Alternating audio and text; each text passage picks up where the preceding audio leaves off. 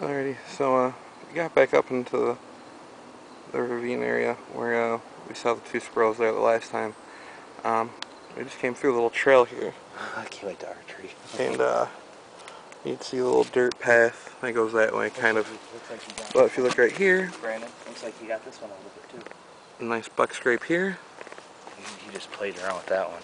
And you just played around with that little tree. Well, look around all the other other trees. I want to see a scrape line that they did. So,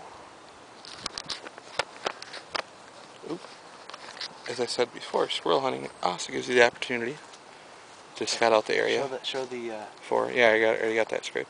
No, I well, show the when I pan back that way, you can't really see the trail. But I mean, well,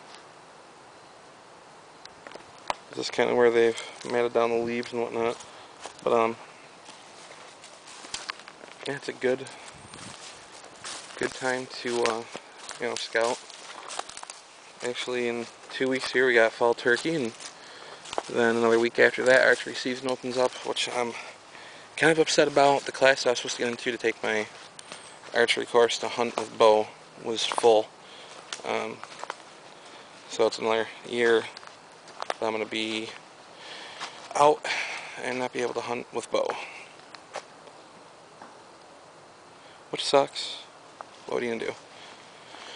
But we're just gonna walk this trail, call it a day. Someday you see some, someday you don't. But however, we did get